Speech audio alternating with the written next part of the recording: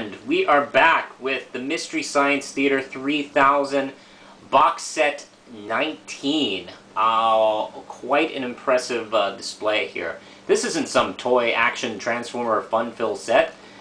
This is the DVD box set with the Gypsy figurine inside.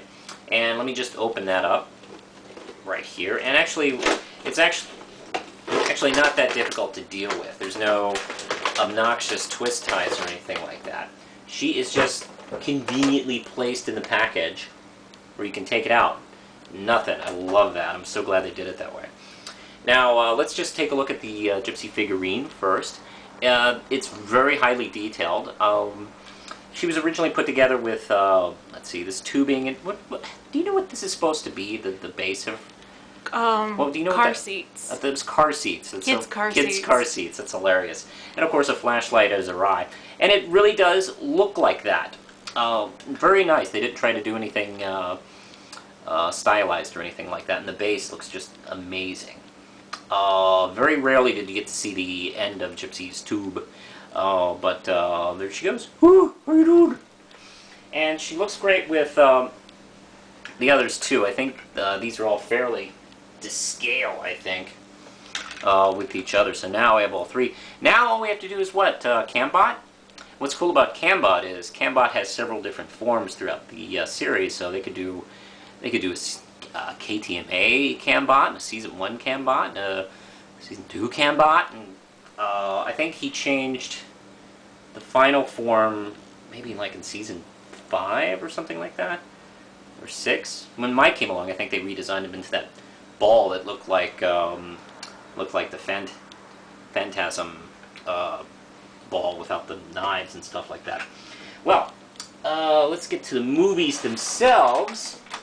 And here we go. This is the box set, and this is actually one of the best box sets I have ever seen from either Rhino or Shout Factory. It features Robot Monster, Bride of the Monster, yes, that's the Ed Wood film, Devil Doll, and Devil Fish. Now, I'm not sure if they picked two monster movies and two devil movies. I think they did on purpose. I like the rhythm of that. And as usual, this movie has the Steve Vance little posters that are made to look like old movie posters. And we got Devil Doll, Robot Monster, Bride of the Monster, and Devil Fish. And they're all excellently illustrated and very funny, too. And they're all featured also on the covers of the DVDs. And we'll start off with Robot Monster. Robot Monster is, of course, maybe, since it's a Season 1 episode, it's a little weaker because MST3K was still kind of getting the gist of how to accurately make fun of a movie all the way through. So, you know, there are some missed opportunities here and there in this episode.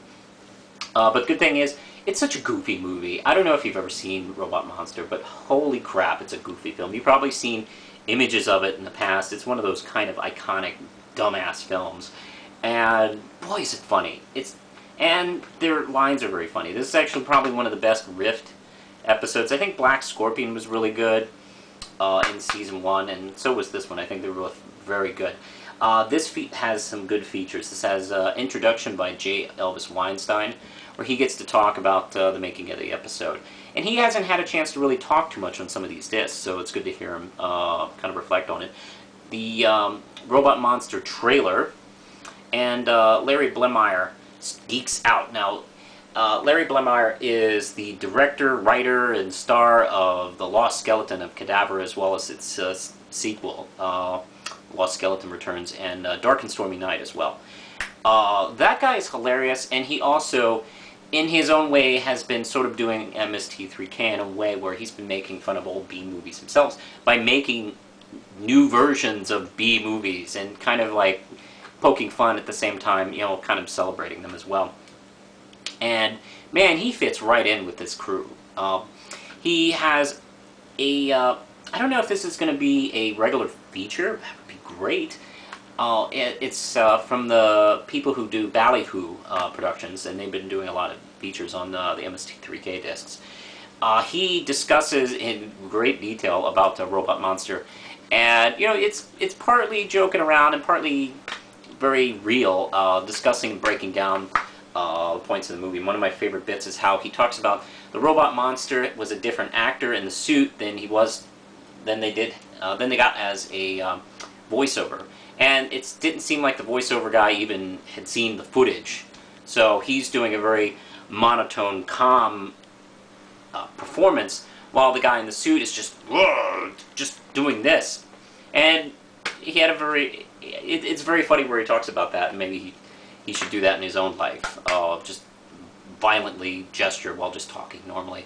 Hey, you might want to try it at home. It's funny. Very excellent. Now, let's move on to Bride of the Monster. Yeah.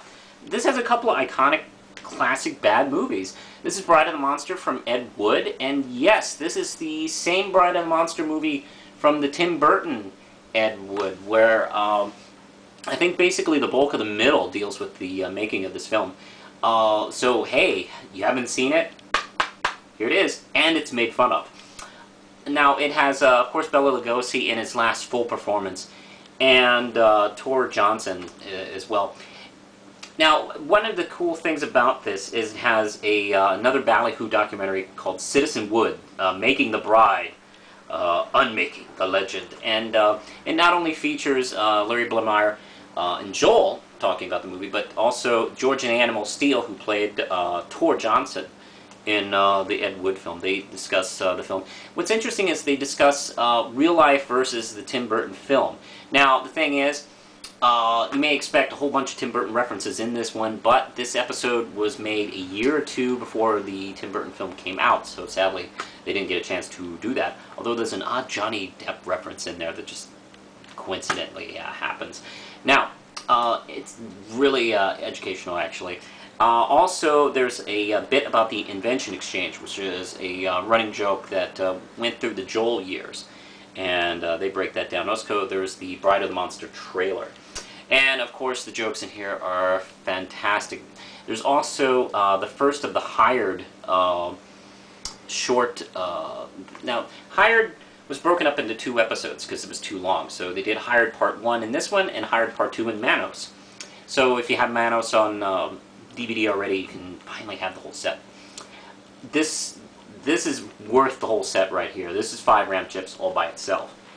Now, we go to Devil Doll, which is actually probably one of the better movies they ever made that made it onto the show. This is a very dry British thriller about a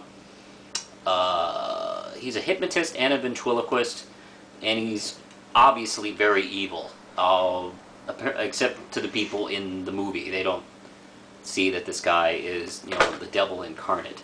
But not really the devil, it's just the title. But this guy is super creepy evil. Now, he doesn't have 1 second where he's charming. He can't compliment anybody without being evil about it. By the way, he's played by Brian Holiday, who's actually, I think, a pretty good actor, actually. He really does soak it up and go nuts. It's just the script didn't give him 1 second to, I don't know, be a little normal. Like Crow says, can you just lighten up for 10 seconds? Anyway, he sucked the soul out of a dude and put him into a ventriloquist dummy and, I don't know, to be a slave. I'm not sure why he did that.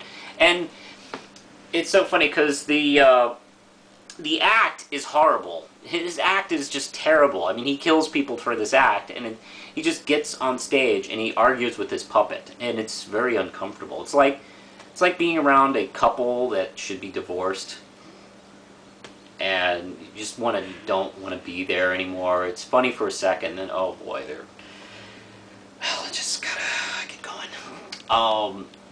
The jokes are hilarious about his bad act.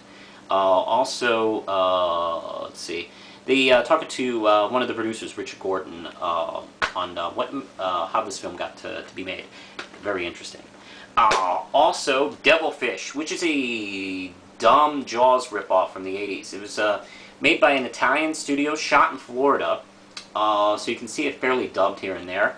It's crummy. It's like a typical shitty Jaws remake, like a ripoff. It's It's an octopus-shark hybrid. Ah, yeah, that's right. Whoever, the scientists in this movie were just thinking, like, ooh, we're smart. Let's make the most horrible thing ever. I mean, it's like the Sci-Fi Channel, TV movies, except without the bad CG. Let's see, this is a sci-fi episode as well, and the jokes are really terrific. There's a lot of jokes about this one character who drinks a lot. I mean, all the jokes about him are great. There's a wonderful Star Trek 4 reference, and that's used twice in the host segments. Love it. I never see Star Trek 4 made fun of, so here. Now, the bonus features are the MST3K Origins and Beyond at Convergence 2009. Now, that's great. It's got Mary Jo Pehl, Joel, and Frank. Frank is hilarious in interviews. Holy crap. He's the funniest of the three, talking around. And it's just a sci-fi con. I think it's in Minneapolis, right? Let's just say that. It seems like they're in Minneapolis. And that goes on for about an hour. That's great. And they talk about the origins of the show. If you're a big MST3K fan, you've already heard it, but who cares? They're just fun to listen to.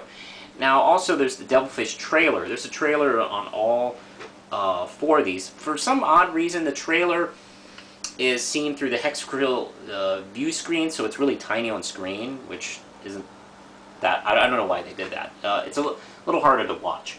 Also, I should say one more thing about the menus. The menus have gotten really sophisticated over the last few Shout Factory discs. They've been doing little kind of CG cartoon versions with Tom and Crow and Gypsy, reenacting scenes from the movies and using actual dialogue from the riffs and sort of putting together new scenes. It's very funny, and this is some of the best ones they've done.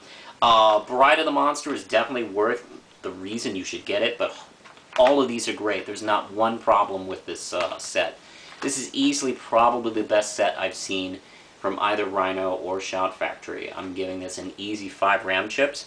If you want to jump on to MST3K, this is the disc to get. This is the box set to get. I would obviously start with Bride of the Monster, and then maybe Devil Doll, Devilfish, and do Robot Monster afterwards. Excellent set. Push the button, Lindsay.